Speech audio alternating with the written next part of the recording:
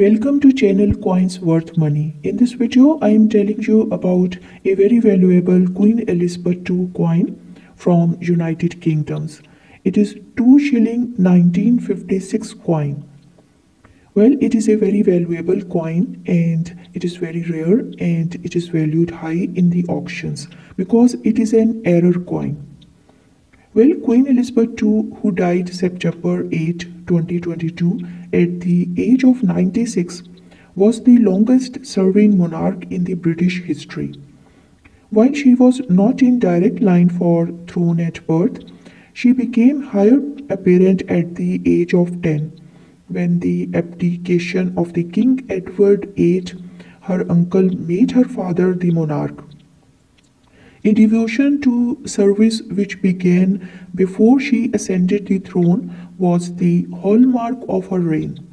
As a teenager during World War II, she made radio broadcasts to boost the morale of the British public. And after turning 18, she joined the women's branch of the British Army, where she was trained to become an auto mechanic. In a speech making her 21st birthday, Elisabeth said, "I declare before you that my whole life, whether it be long or short, shall be devoted to your service and the service of our great imperial family to which we all belong."